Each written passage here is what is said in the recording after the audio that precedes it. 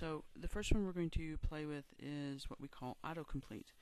And what that is using abbreviations and then expanding those to a phrase. To enable autocomplete, we're going to hit Control M within a job. That's going to open up our editor preferences. And we're going to go back over to Edit and then down toward the bottom, click on Autocomplete and then click on Edit the Autocomplete table. I'm just going to add an abbreviation, OTC, and for that I'm going to say that that means on the record. I can add a return and another return so that it will be on its own line. It won't be justified, but it will be on its own line.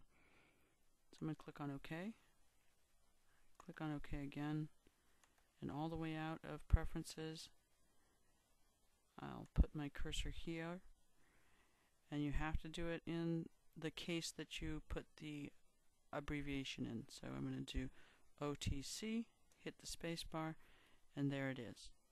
So you can do that with all kinds of things like HI for Hawaii, CA for California, off the record, recess taken, anything that possibly you use continually and that possibly you missed while you were writing.